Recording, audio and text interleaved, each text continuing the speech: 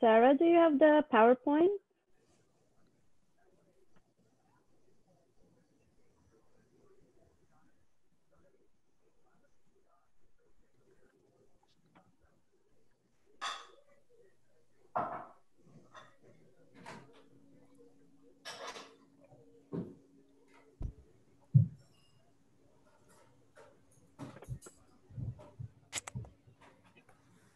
Perfect. Can everybody see it? Can everybody see it? Excellent.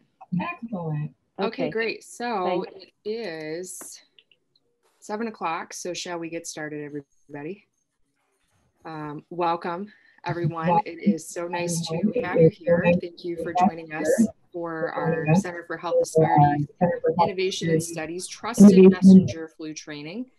You know what? Now that I see this here, I believe I'm working a little ahead, people. I apologize about that.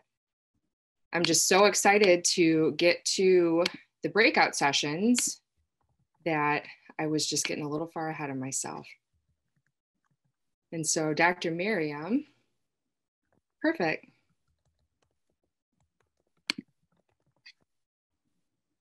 Great. Do you want to share that one?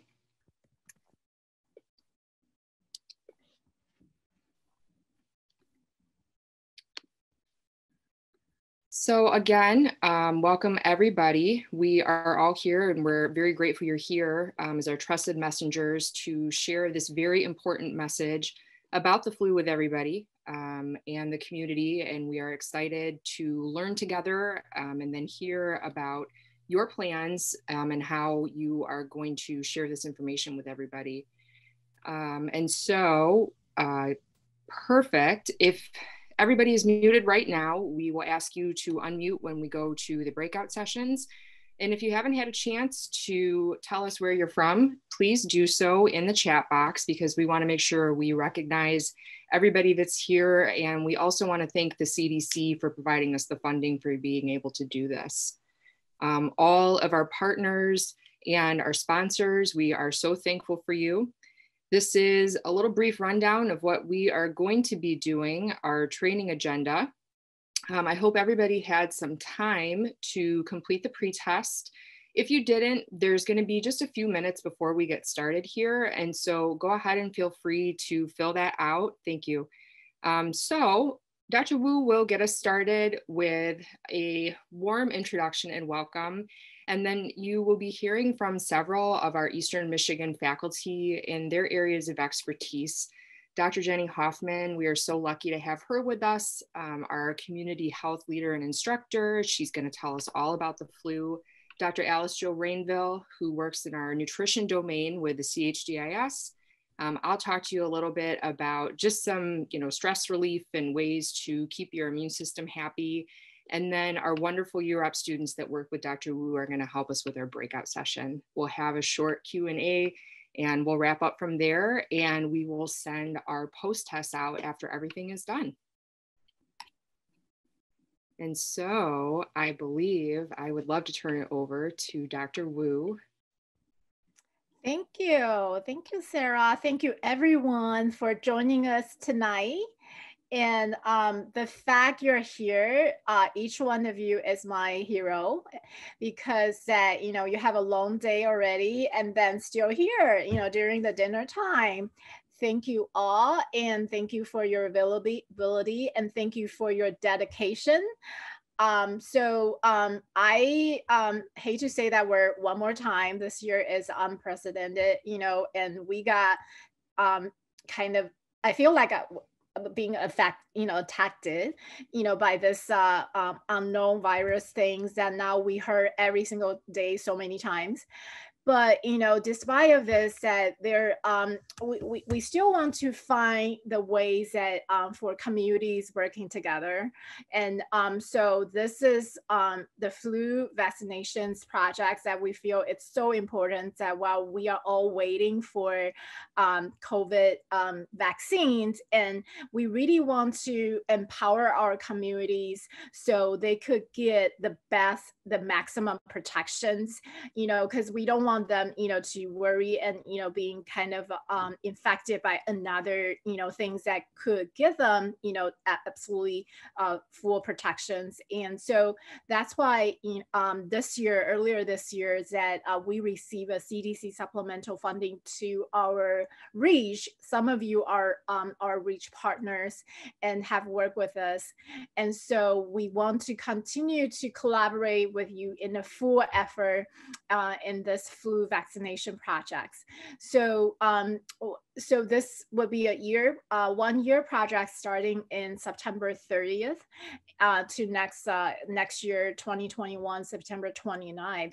But with this flu things that that in the next few months will be the most critical moments and times that we could put the work forward. And so in this flu vaccination projects, that there are two most important outcomes, which is that we want to deliver and disseminate the flu vaccination to our communities in a culturally appropriate, language appropriate way.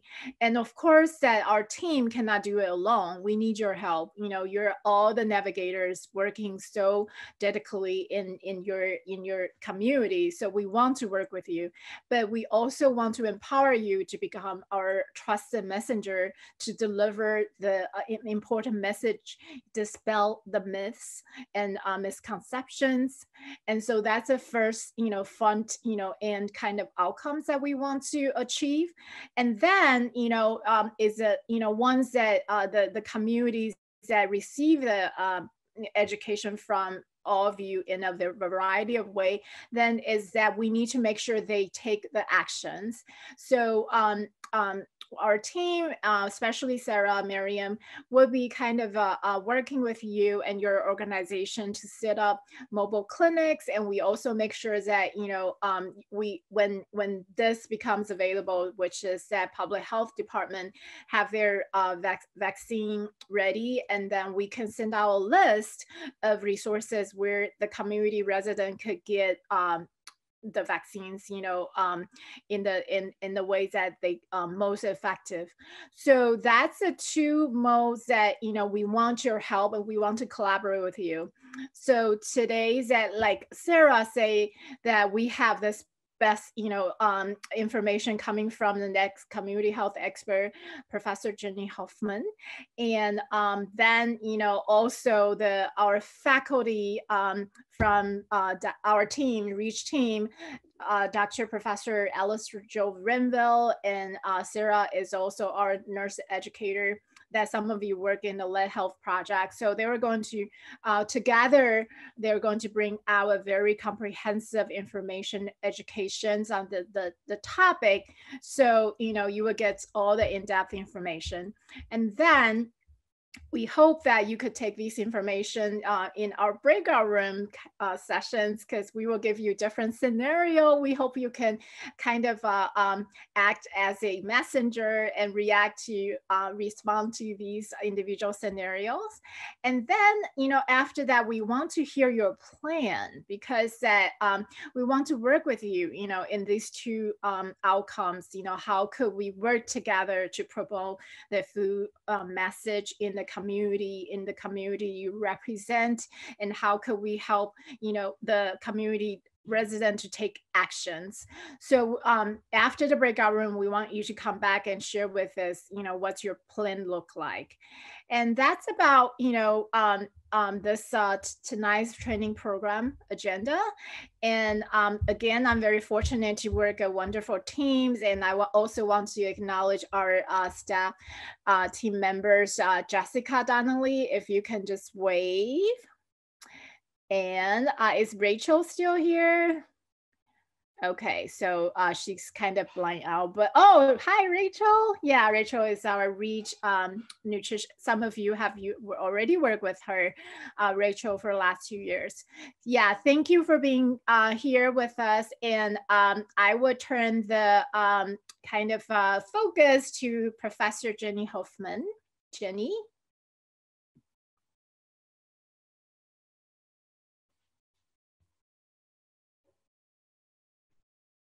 You're going to use your own PowerPoint, Jenny? Oh, you're muted. Hi, I'm happy to be here. Thank you, Dr. Wu, for asking me.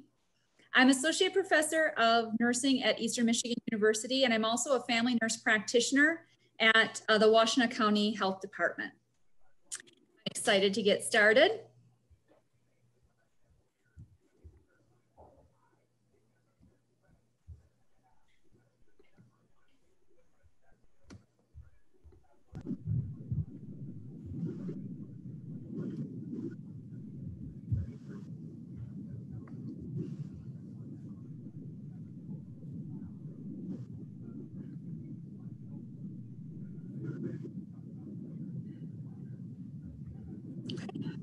Can everyone see my slides?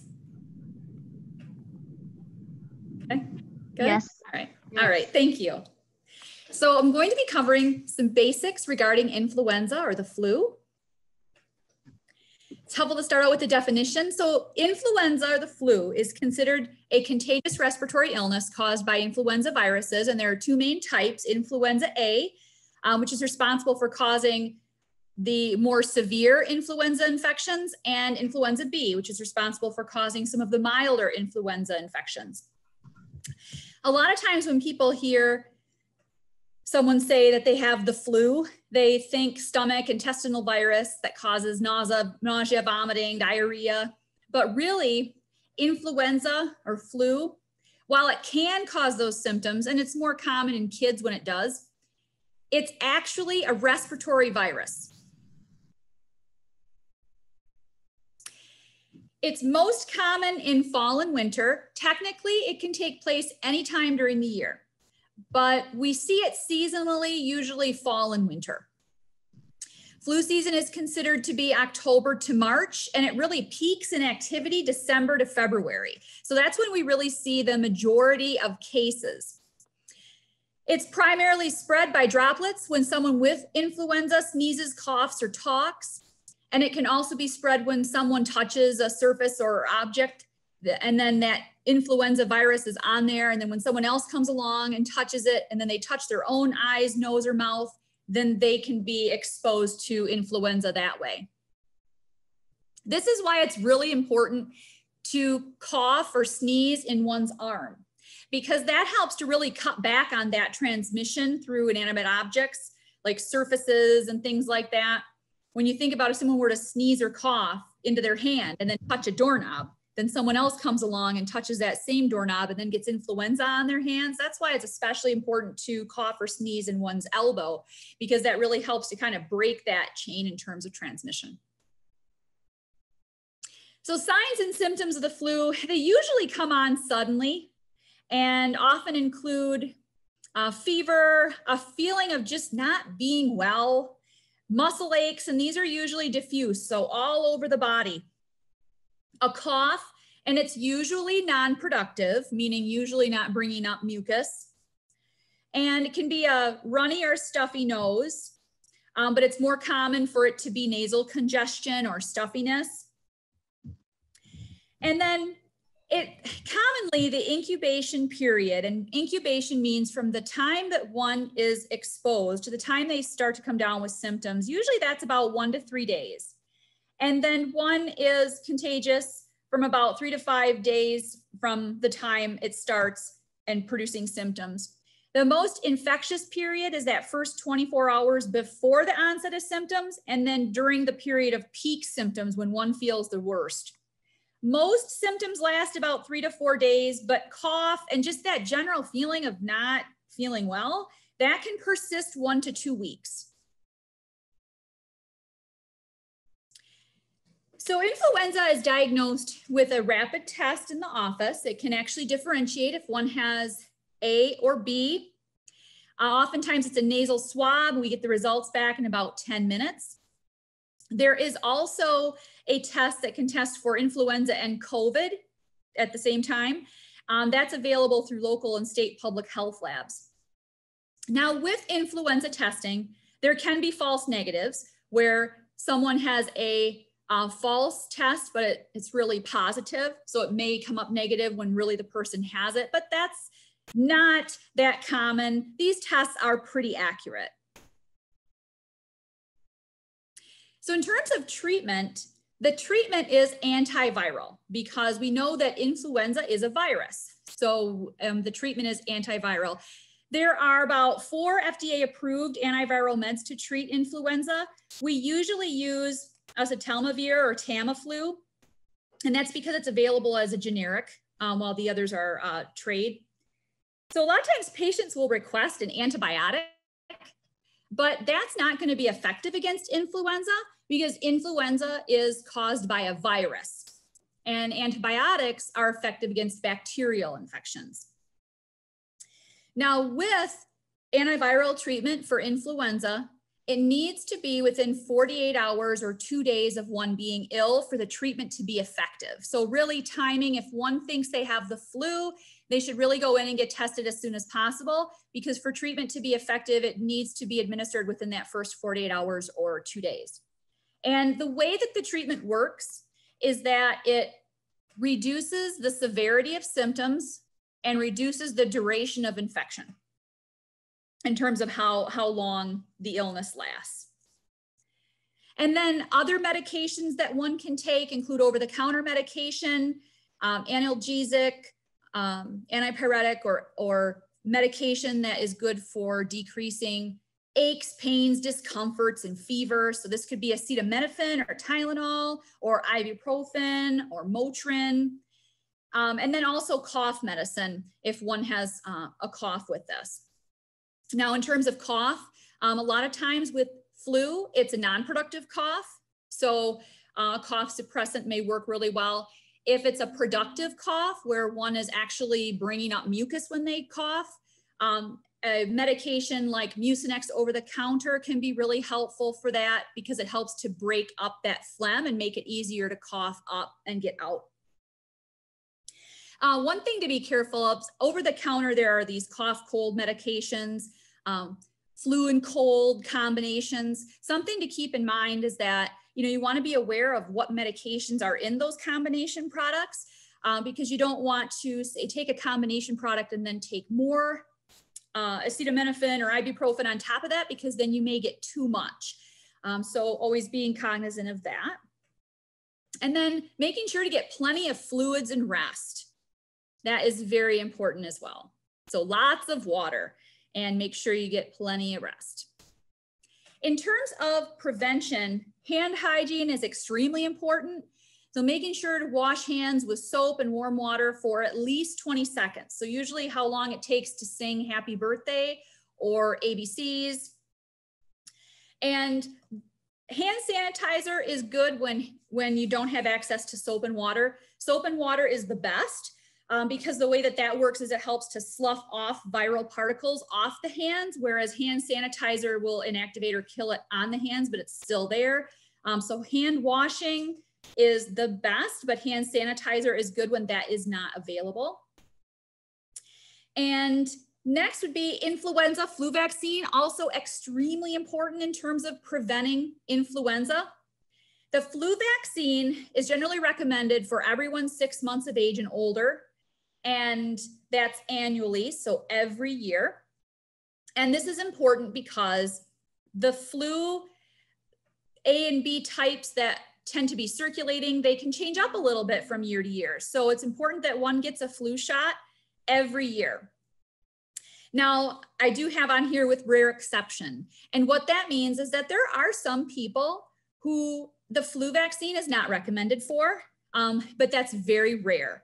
And those may include someone that has a severe allergy to or reaction to a previous influenza vaccine, and severe reaction meaning maybe they had trouble breathing, what's known as anaphylaxis, where they can't breathe. That would be an example of a severe reaction, or someone who has had a history of Guillain-Barré, which is a very rare condition where the body's immune system attacks the nerves. And it starts out as like weakness, tingling from the lower extremities and kind of works its way up. And it can cause temporary paralysis. And the issue with that is that it can ultimately interfere with one's breathing. And so prompt medical attention is very important. But Guillain-Barré is a very rare condition. And it can actually come about after a respiratory or GI virus or after vaccination. But again, that's very rare, and usually influenza or flu vaccination is recommended for everyone 6 months of age and older every year. The best time to get the flu vaccine is by the end of October. And the reason for that is because when we think about the seasonal flu, the season is usually considered October to March. So October, it's starting to ramp up, and then March, it's starting to subside. So best time to get the flu vaccine is by the end of October. The other thing to think about is that it takes about 2 weeks for it to be fully incorporated and for the body to develop protection against the flu. And so that also is taken into consideration in terms of timing. So best time is to get it by the end of October.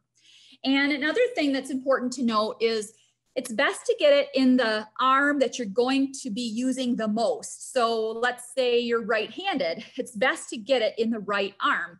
And the reason for that is because you're more apt to be moving that around. It's going to help get that medication, that flu vaccine incorporated into the body faster.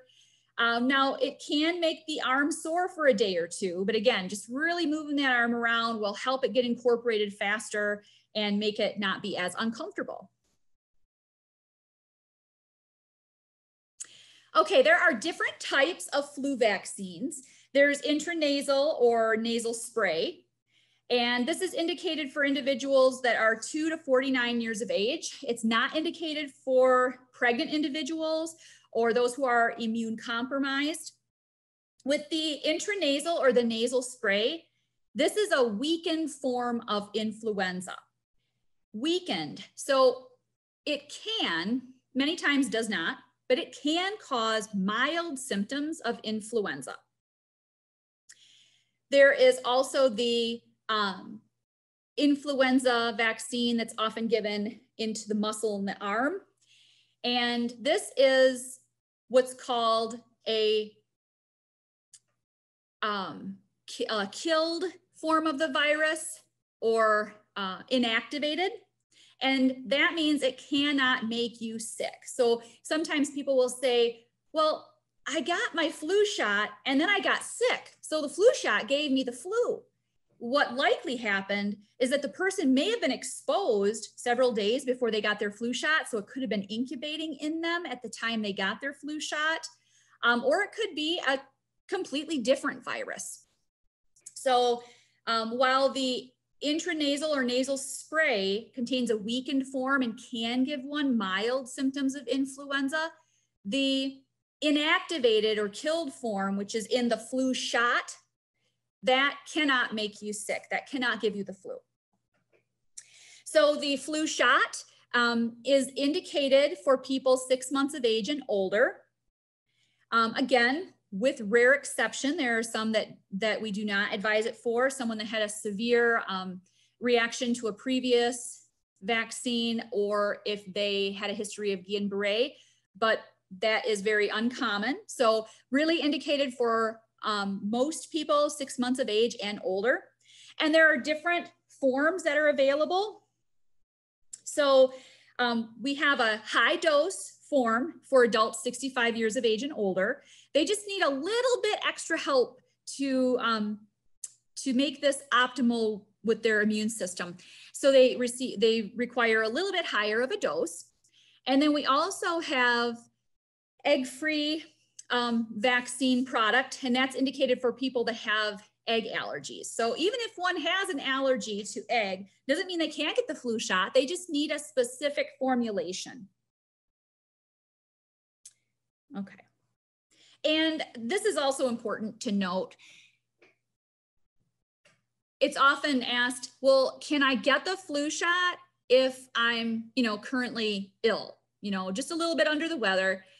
If one has mild illness, let's say mild cold or, a little bit of a scratchy throat, maybe, just not feeling great, technically mild illness, they can still get the flu vaccine, but it should not be given during, if one has a moderate to severe illness. And ideally you want to be healthy when you get your flu vaccine, because you really want your immune system to be functioning at its best.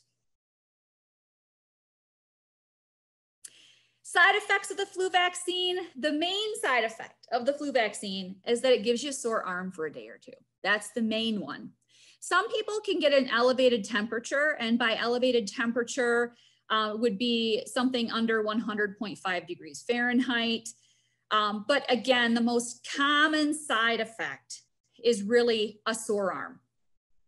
Okay, that's really the main one. So side effects are possible, but a sore arm is the most common, and it's usually sore for 1 to 2 days. Now with the nasal spray or the intranasal, that can actually produce mild symptoms of flu. Okay, but with the flu shot, that does not give you the flu. And the most common side effect with that is a sore arm for maybe a day or two. Major side effects of getting the flu vaccine can happen. Some people can have a severe allergic reaction to it. Now, usually that is related to an egg allergy, but again, we do have formulations of the flu vaccine that are egg-free. So just because they have an egg allergy does not mean that they wouldn't be able to get the flu vaccine. And then someone who had a history of Guillain-Barré would likely not be a good candidate for the flu vaccine. And we talked about that earlier.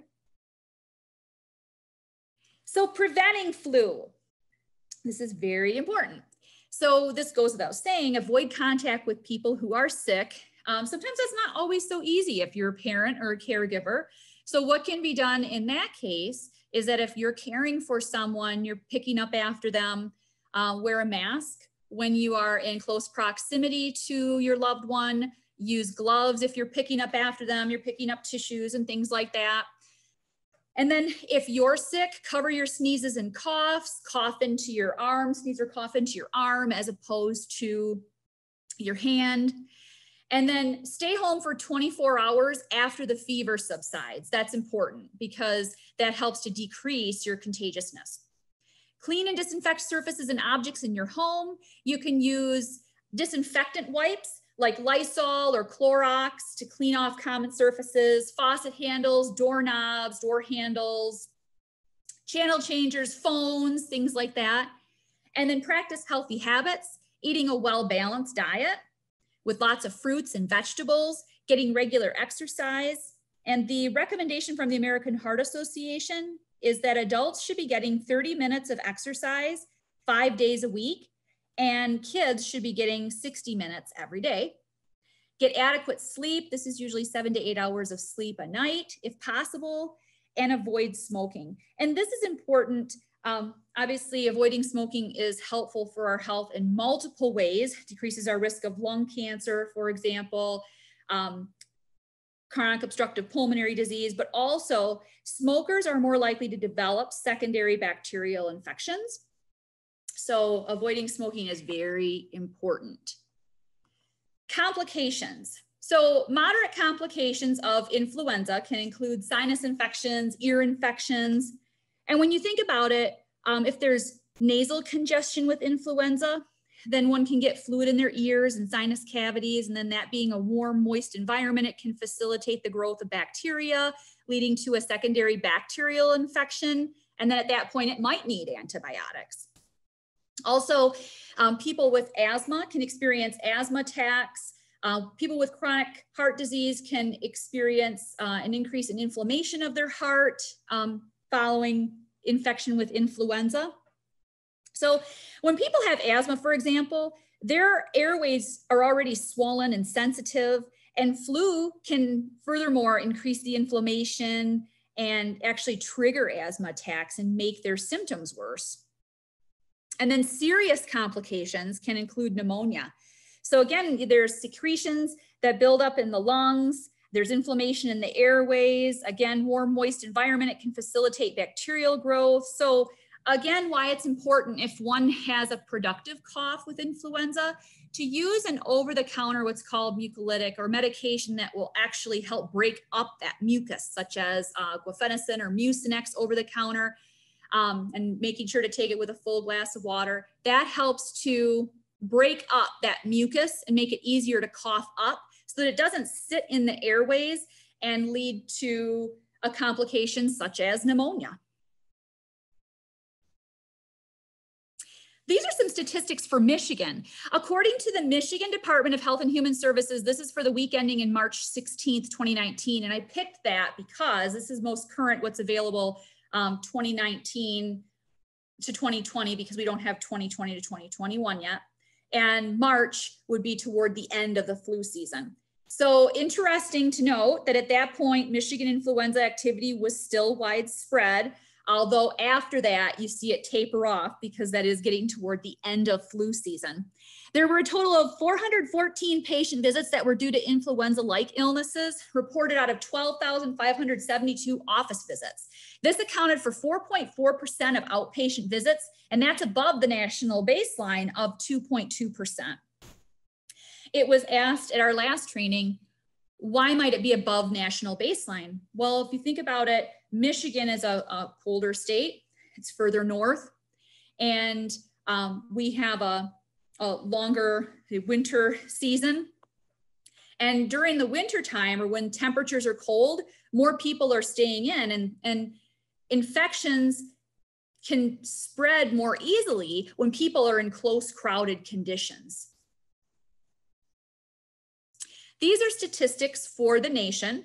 According to the Centers for Disease Control and Prevention Influenza Hospitalization Surveillance Project, for lab confirmed cases of the flu running October 1st to April 30th, October 1st, 2018 to April 30th, 2019, just since October 1st, there were 581 influenza-related hospitalizations for the 2018 to 2019 season. And this included 87 kids, 494 adults. So we're trying to avoid this by getting the word out about the flu shot and vaccinating as many people as we can, because by that we can cut down on the number of cases of influenza and the number of hospitalizations, complications from influenza, such as pneumonia. So really trying to have an impact on that. So there are common myths when it comes to the flu shot and influenza overall. One myth is that the flu shot can give you influenza or the flu. And I addressed this earlier, but no, that's not true. Maybe it was that a person was exposed a few days prior to getting their flu shot, and they may have been incubating it at the time they got their flu shot. Or it could be that they contracted a different virus with similar symptoms. But the flu shot does not give you influenza or the flu. Now, the intranasal or the nasal spray does contain a weakened form, and that can give you mild symptoms of the flu. But the flu shot is an inactivated form or a killed form of the virus, and it does not give you the flu. The next myth, the flu shot can prevent stomach and intestinal viruses. No, influenza or the flu is a respiratory virus. It can cause GI symptoms, nausea, vomiting, diarrhea in individuals, but that's more common in kids when it occurs. And truthfully, the influenza or flu is a respiratory virus.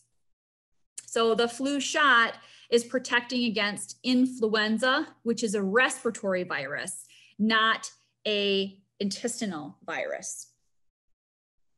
Another myth, number 3, one can get the flu by going outside in cold weather without a coat on. That is false. You actually would need to come in contact with someone with the virus or contact with a surface that has viral particles on it. So just by going outside without a coat does not, cannot give you the flu. Myth number 4, one does not need to get a flu shot every year. That is not true. The flu virus can change or mutate from year to year, and so one needs to get their flu shot every year.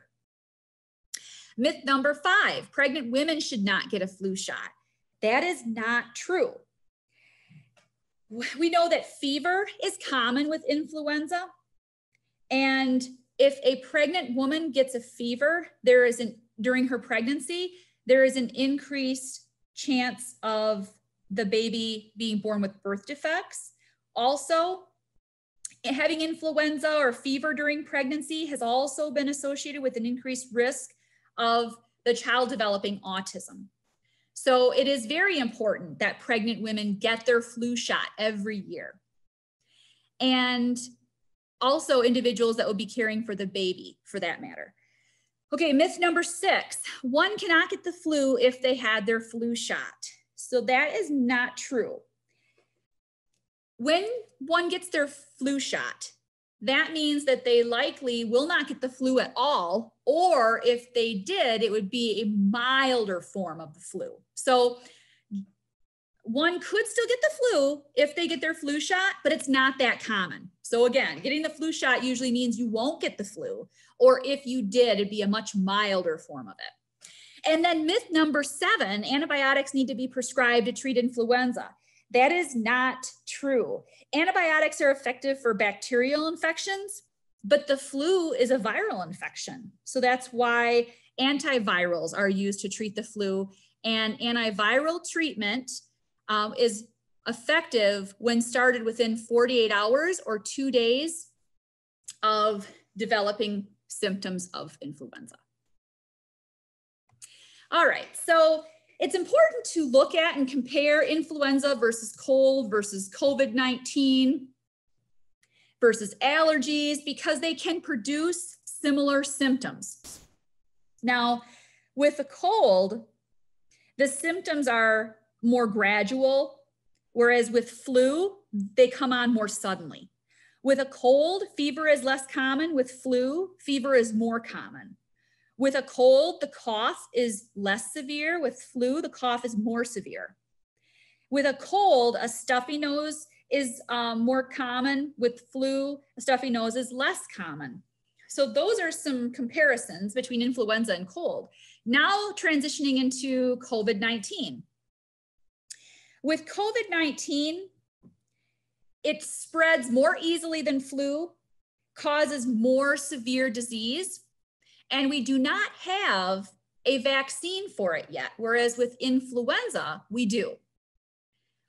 And then allergies. So all the rest, cold, COVID-19, influenza are caused by a virus. Allergies are not caused by a virus. With allergies, they usually are in response to a specific allergen, whatever the person is allergic to, often affiliated with a particular season. So pollen is usually, summer to fall, and then you've got, late summer to fall is really like your hay fever. So you see that being more related to allergies, and allergies will continue as long as that allergen is present. With allergies, there is no fever, whereas with flu, there's often a fever. And with allergies, there's no aches and pains. With flu, there are often aches and pains. So those are some differences between influenza and allergies. What questions do you have for me?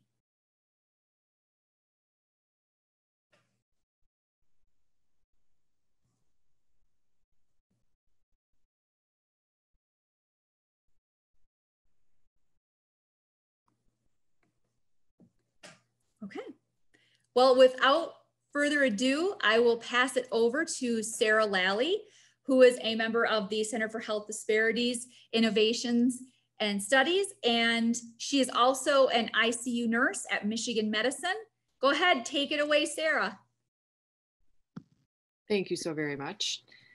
And wonderful job, Dr. Hoffman. And thank you for that lovely introduction as well.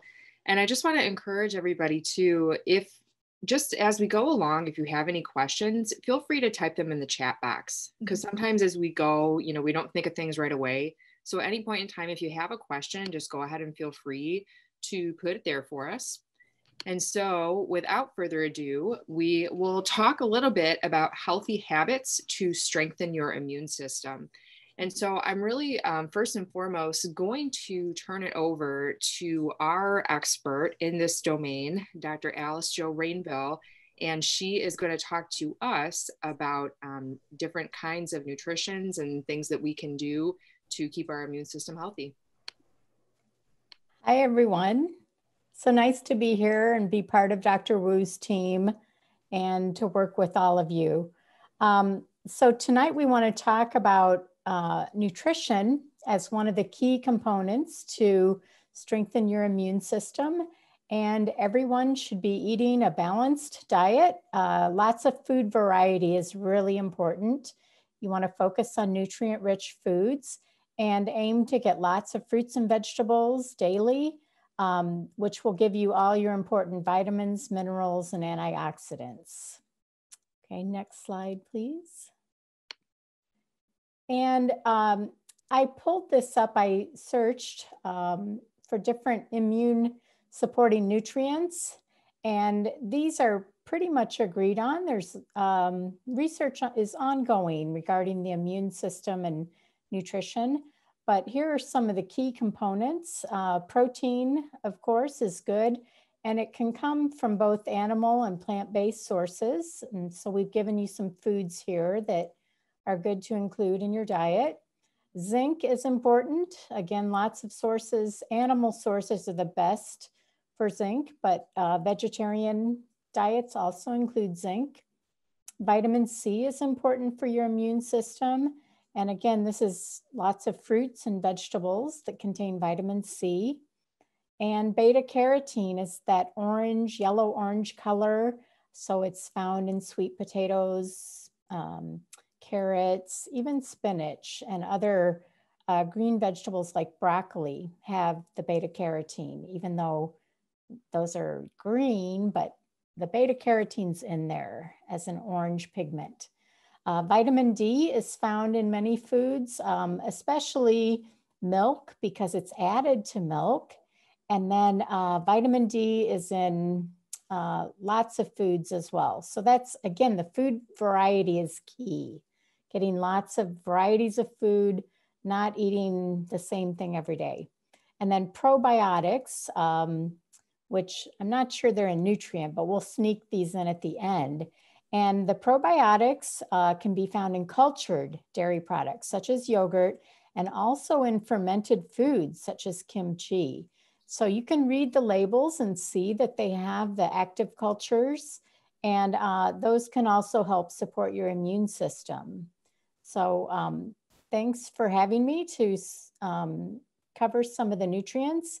And if you have any questions, please include them in the chat. Thank you. Thank you so very much. And so we will continue to talk about other healthy habits to strengthen your immune system.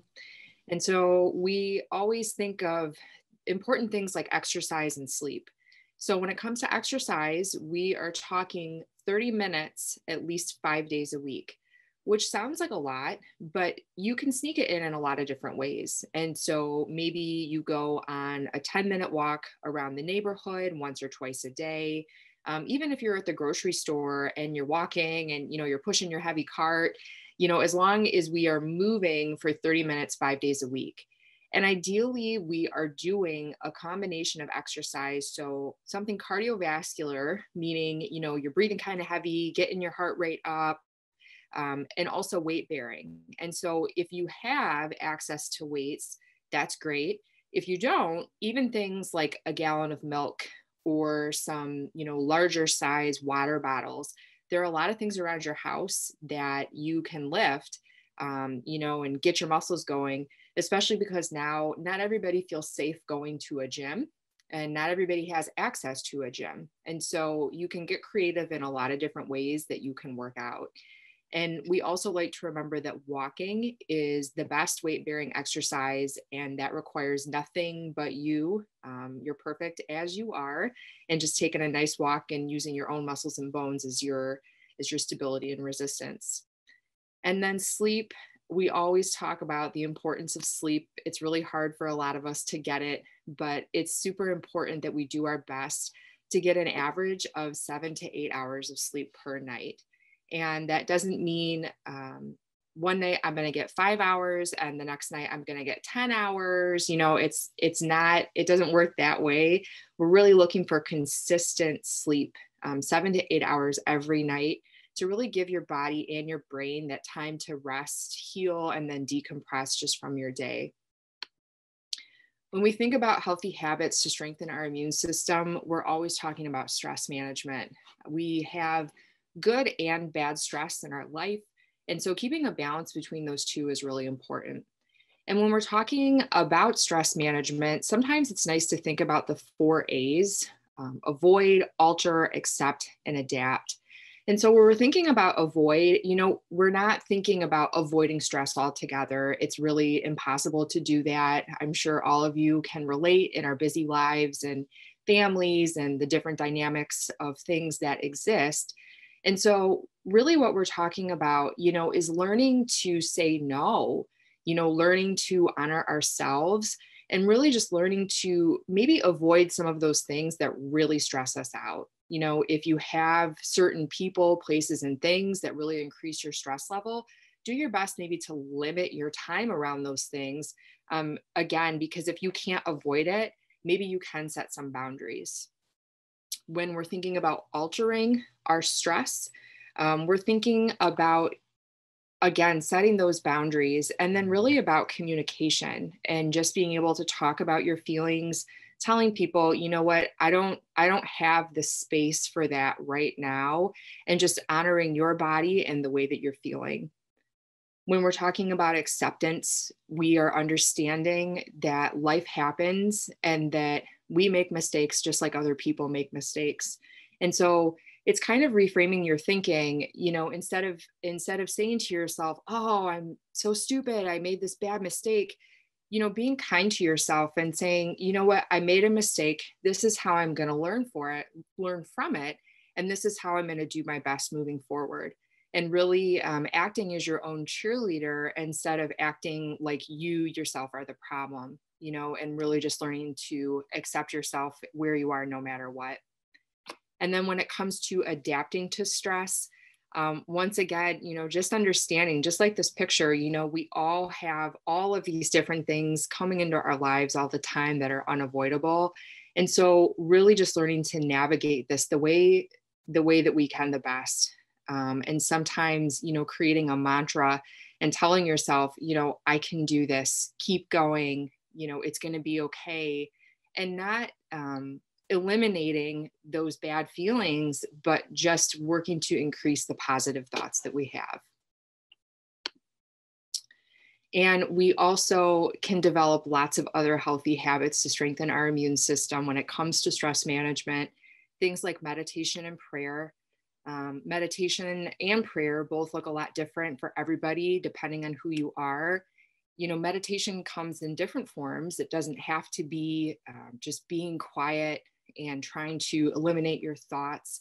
There's guided meditation. There's, you know, being observant of your thoughts. There's mindful meditation, just being present in the moment, spending time outside, really just enjoying the feel of the air when there is sunshine, feeling the sunshine on your skin, even when it's gray outside, you know, just finding the beauty in the surroundings around you. Music, whatever kind of music it is that you like. Not everybody has the same taste in music, but understanding what makes you feel good, and then just building in the time to surround yourself with more of those things. And then very lastly, deep breathing. I know we've all probably heard a lot about this, but it's pretty incredible just taking 10 seconds and focusing on your breath, closing your eyes, settling into your seat, relaxing a little bit, putting your feet on the ground, and just taking some really nice, slow, deep breaths in and out. It's a really great way to center ourselves and to ground ourselves and just kind of visualize being connected and letting go of some of that stress. I think that deep breathing is one of my personal favorites because it literally takes just a few seconds, and it's really easy just to come back to your center and just release a lot of that energy that's making you feel stressed out. And so now we are going to have a lot of fun in our breakout rooms. So I'm going to stop sharing my screen real quick. And then I believe we are all just going to kind of magically pop into these rooms. Oh, Dr. Wu, are you going to, hold on, I can't hear you. Maybe it's just me. Oh, yeah. No. It's a unmuting kind of magic that I have to do.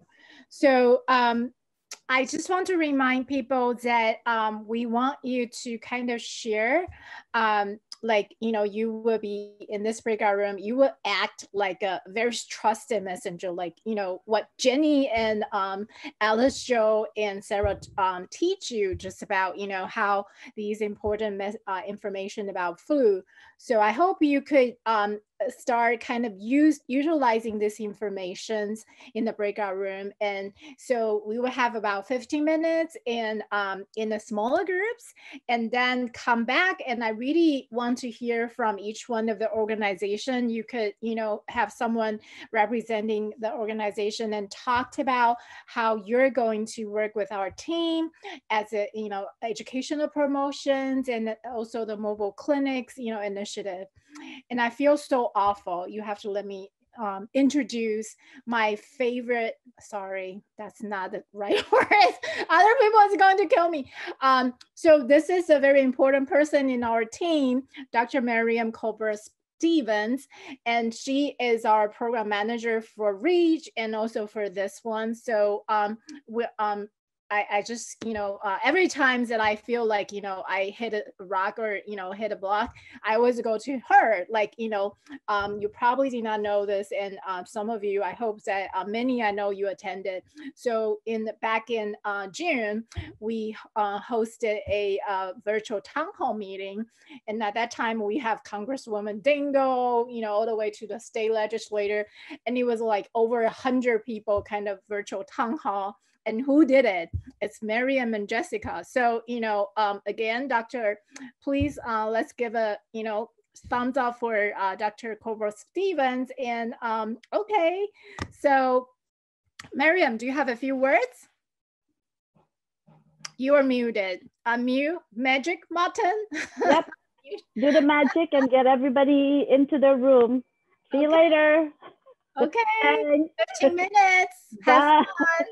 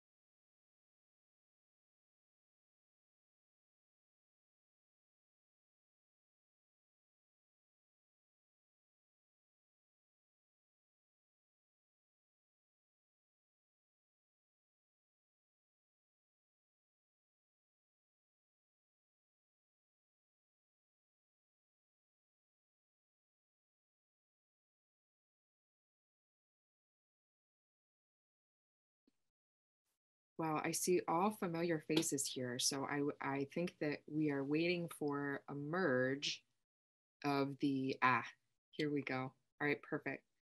So what I am going to do as we all kind of gather back here is I am going to go ahead and share my screen and let our fearless director, Dr. Wu, kind of help us wrap up and hear from you guys about our plans. And here we go. Thank you, Sarah. We had a wonderful discussion and fun scenarios. And so what about you? What's your breakout room look like? Yeah, we had a really great time. It was a lot of fun, just like we were hoping, and lots of great questions and many good ideas about how people are going to help dispel kind of some of these myths about the flu vaccine. That's great. That's great. So I'm really excited about this part because, you know, I would love to hear about how you think that we could work together as partners to strengthen this important initiative, the flu initiative in your community. So last week or Saturday, we have a similar training. And so we have people from Filipino and I'm going to miss it. You know, someone has to rescue me. So I'm kind of drawing blank.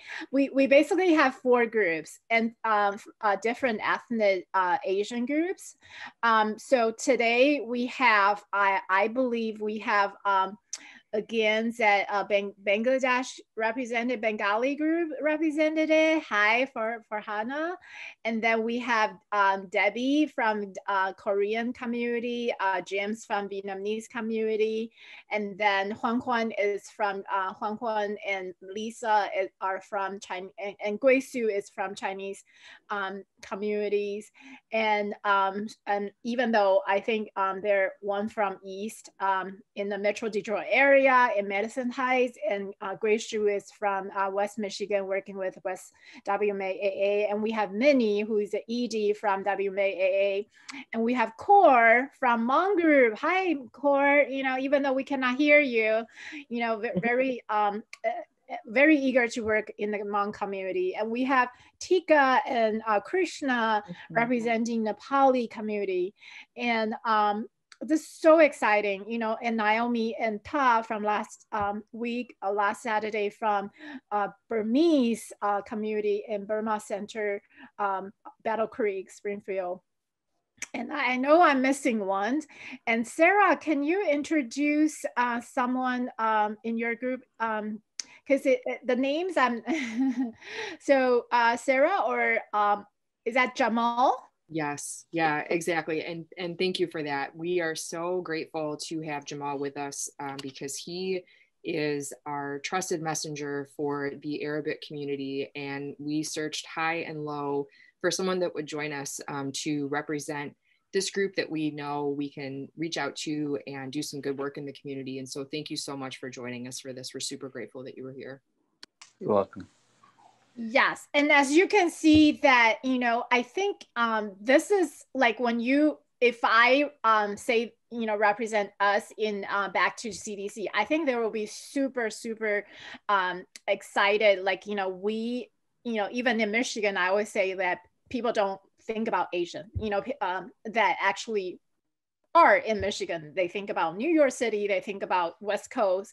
But I think, you know, if we work together, you know, and united, and we could really kind of, I'm sorry, in Arab, you know, I think we are working, you know, we are including everybody, because this is, again, very significant work. We need everybody's working as a collaborator, as partners. So I would like to invite our partners to share with us some of your kind of initial thoughts about working in this project with us. So I don't know if someone would kind of volunteer, but, you know, I will welcome volunteer if, you know, after 10 seconds or 5 seconds, I will start kind of as a faculty, I'm very used to that. I'm starting just kind of, you know, pointing people or, you know, asking people. So anybody wants to kind of share with us what's your initial thought about this working with our teams in this project? Well, my name is Jamal, representing J&E Community Relief in Hamtramck. And Sarah reached out to us, and I believe on the 6th, they're gonna come out and do the flu shots in our center. So I'll be helping out over there in any kind of way they need translation to the Arabic community. We have a lot of, Hamtramck is a melting pot. So we have the Polish, we have the Bosnians, Bengalis, Yemenis, and so we have a good ethnic background in Hamtramck. So hopefully we'll have a good turnout, and I believe we've been sharing, you know, the posters for that day. Thank you, Jamal. This is You're welcome. Very nice. And like Jamal said, Jenny has doing this amazing job for secure the food, and we work with them to disseminate the care packages in the month of May. And so truly JP is our very strong partner, and starting from working with our nutrition domains, but then now expanding to this arena. So it's very, very nice to, we welcome your partnership. Thank you. Likewise, thank you. Likewise. So, anybody want to?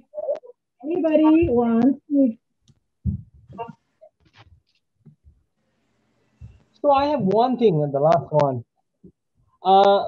Dr. Tsu-Yin, I think I got a lot of flyers, PDF files right now for nutrition things. But what about the flu vaccine flyers? You would send us some.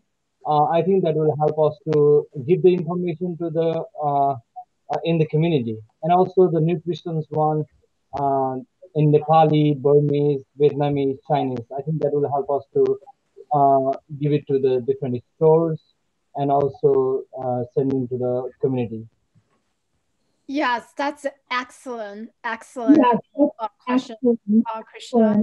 We do have 3 brochures right now that we develop in English, and we have translated into, I think, 5 or 6. And unfortunately, it's through the work, I shouldn't say that, unfortunately. It's actually very fortunately that we have Europe students that they're doing the translation. Now we have Chinese version in the Amber and Jason, they took it and now it has a simplify as well as traditional characters. We have Vietnamese, you know, with James' help. We have Korean with Debbie's translation, and Bengali, which we are absolutely thrilled because one of our navigators actually okayed that translations in the first run. So I must miss, you know, oh, there's Tamil and there's Urdu. So we are still in the process of getting it to Burmese, which we are going to work with the Burma Center. And also we probably need your help, Krishna, because we don't have someone's right now here in Metro Detroit side with the Nepali kind of language. So yes, once, you know, we have them, you know, translated into these additional, all the Asian language, then we're ready to partner with WMAA Mini.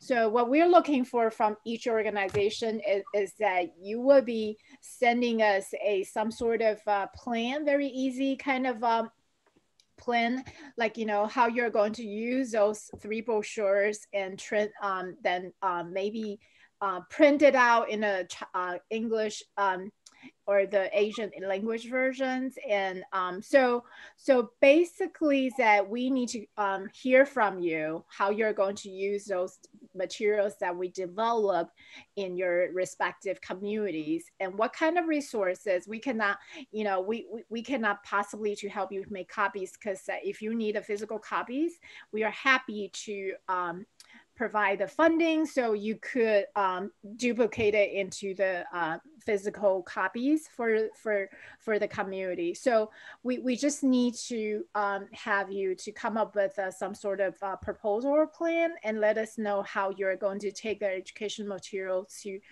for the promotion campaign. So that's some sort of next step that Sarah, Miriam is going to contact Minnie because you're previously connected, and we're still hoping to get the county public health department, like Kane County Public Health Department, to work with your work with WMAA and eventually setting up a clinic, flu clinics at a refugee education center, or the place, or the Vietnamese temple, or some place you think that would benefit the community. So anybody else? Maybe Kent County Health Department. Maybe someone from Burma Center. Naomi? Yep, thank you, Dr. Wu. Yeah, so I'm excited to have this partnership, not only because all of you are so educated in this material piece. A lot of our Burmese community are unaware of, and I'm not sure if a lot of them have actually gone and, you know, gotten their flu shots or not, because I believe some people, like the myths that we're seeing, a lot of people are believing those. And so like that's causing some people to not get their flu shot. So I think we, like, having this partnership will really bring us more awareness and knowledge. And also, like, I think having you guys as our partners, like, we'll be able to use like utilize resources, and then we'll provide our resources to you guys as well. And I think just like overall, like the connections that we can have amongst fellow Asians in our community in Michigan is something that we're really wanting to seek out. But yes. Great, thank you, Naomi. So I think, you know, Todd earlier email about that, how do we make this translation happen? So if that, and Todd said she's going to, after you finish tonight trainings, that you two were going to kind of discuss, and Sarah will be follow up with you and see to take it to the next step.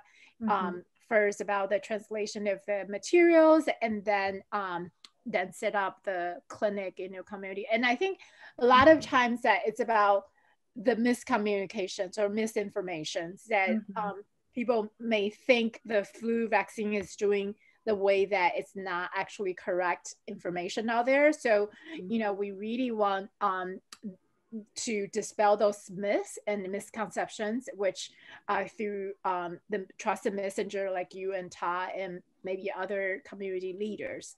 And another thing is that if you want to pull up a kind of similar, because Ta talked about, you know, having a session with your community and to have coming out to join the Zoom session, and maybe it's a shorter version. I think this one is very comprehensive because we want to empower you, get you all the information. But for the community Zoom session, we could design it into a shorter kind of a span, maybe 10, 15. I mean, 10 is too short, maybe 20 minutes with some Q&A. So that might be some things that we could also look into. Yes, absolutely. Cool. Good. And so why don't we hear from ACA, Association of Chinese American? Hi. I'm Huan. Nice to meet you guys. I'm program coordinator from Association of Chinese American. we have lots of social platforms such as WeChat, Line, Facebook, Twitter. So we will share educational documents through these social platforms. And we also we will also update this information on our ACA official website. At the same time, we will also share flyers for the flu clinic to the senior apartment nearby, such as Auckland Park Towers apartment, Madison Heights Coop apartment, and others. Yeah. So Huang, we are currently talking to Joyce, your ED, that we're thinking that the food clinic that probably will be more central at ACA, the Medicine Heights Center, the community center. Yeah, our flu shot activity will happen in November 14 at the CCC. Yeah. Yes. Good. So you said you will be open when are you open again? It's November 14th. November 14th. Oh, okay. Yeah. Okay. Good. Okay. So I think we haven't. Thank you so much. Hearing about this social media outlets that Chinese community currently is utilizing, and that's really, really powerful. Farhana, you're here. Yes, share with us with your group. Okay, so my name is Farhana. I will be working for the Bangladeshi community in Hamtramck. And we have a pretty large community, and I'm really excited to work with you all. And thanks, Dr. Wu, for involving me in this program. And I'm mostly excited because, language barrier is a very big challenge in in Bangladeshi community. So the flyers, if we get the flyers written in Bangla, and if we can communicate with our community, the training materials that I have learned from the slides today, those will be very helpful. I can spread this message for our community members in Bangla, and I think that will be very helpful. And we have some plan in mind. We have a spot that we can use for this flu clinic, and also I have some resources, and I plan to work with the medical doctors' offices to reach our community members, and also from grocery stores, pharmacies. We plan to distribute flyers to reach out Bangladeshi community members for this flu clinic. Exciting. Thank you, Farhana. It's so nice thank you for joining this important initiative. And we look forward, believe it or not, that Sarah and I, with our just kind of, we just completed a annual projects in lead poisoning health. And we work with Dr. Hussein's office. So, and we just got to know you now. And so it's like, whoa, it's a small world. So yes, very exciting.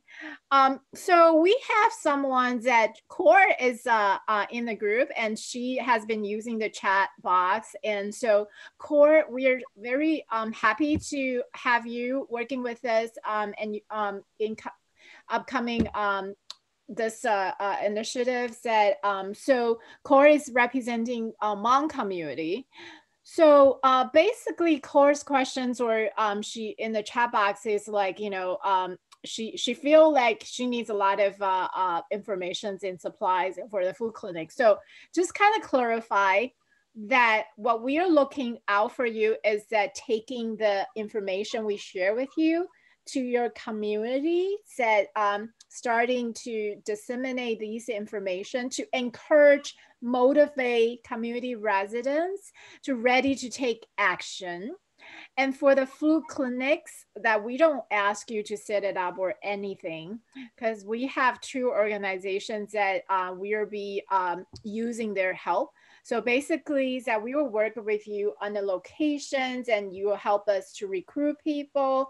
But the organization agencies that we're using will provide all the logistics of getting people, so to have people getting flu shots.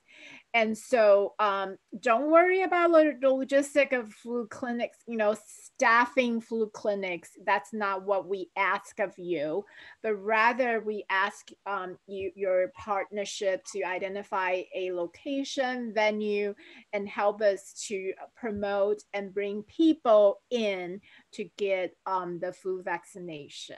And I hope that I clarified that for everyone, including CORE. So we're about, I think we're about any other comments and final kind of questions and before we adjourn today. Yes, post-test. Yes, go to the chat box. There's a link. Just click that link and then start filling out those very easy answer questions, and which will help us out because we want to know what you learn. And again, you know, we hope everybody do well, but if somehow that you miss one or two questions, that's fine. We just need to hear from you. So post task, you know, if you don't fill it out, you will receive another email. So why don't you just kind of figure out how to get over with? And yes, questions, comments, and thoughts, anything, input, we love to hear. So I have a question. I don't have a date yet for the clinic. I mean, who will confirm the date or? So Sarah will be kind of going after today. So we need to work with you because there are some certain days that we're working around it. And we're also working with Wayne County Public Health Department closely. And because they also very eager to provide those clinic in the underserved Metro Detroit area, which is under the Wayne County. So Sarah will be emailing you, corresponding with you, and working those details and logistics. Okay, thank you. Okay, anything that I could answer, questions, comments? Yes. Okay, my name is Elena. I work with Philippine Nurses Association of Michigan. I'm pretty sure Dr. will know about our organization. Yes, Elena, hi. Hi. Okay, if our president Reglita decided that we can come up with, maybe we'll do it at PECCM, how many people can we give a flu shot? Is there a certain number? Yes, and yes, and that's the details that I think Sarah will work with you because it depends on the day. You know, if you're thinking about the Saturday weekend versus weekday, and so we also wanted to see the agencies that we contract with are able to have that capacity. So, but again, that we don't want, you know, to have a event with 20, 30 people. And basically that's a detail. I think, you know, yes, there's a range that we want to keep it at, you know, going not too far beyond the capacity, but also not too small. I mean, small number, yes. And this is a free flu shot, right? Yes, so we would be providing that everybody's that, again, that if there's like first 50, you know, if we have a capacity of 50, then, you know, we will make sure those 50 will receive the flu shots, no charge. Yes. Okay. Okay, thank you. Okay. Anything else? No. Okay, so we look forward to work with you, and thank you again for coming out to join us tonight. And I hope that you find this training information you receive helpful. And again, that we won't be a stranger. We would be contacting you and working for the next steps. Thank you. Have a nice evening. Thank you, everybody. Thank you so much. Thank you. Bye. Thank you. Bye.